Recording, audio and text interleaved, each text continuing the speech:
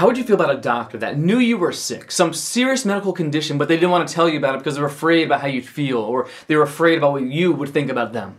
See, you wouldn't really want a doctor like that, because a doctor's job is to tell you about the stuff that's hurting you, and their job is to tell you about how you can go about to get healing.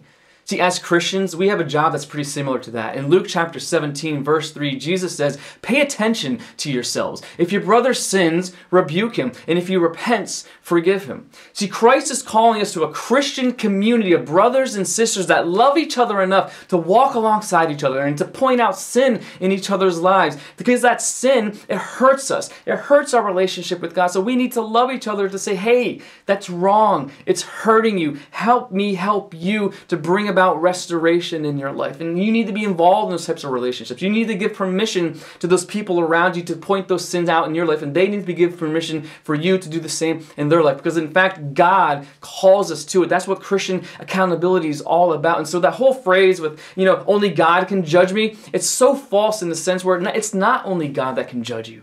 Yes, He's our final judge, but we're also called to look out for each other. I want to tell you about the dangers in your life, and I want you to tell me about the dangers in my life, because I want together to bring glory to our God and Father in heaven. So that's today's Bible Munch. If this was encouraging to you, please hit that thumbs up button to let me know. And down below, use that space as a personal journal space to write down your reflections on today's passage. Well, that's it for me. It's time for you to open up God's Word and get munching.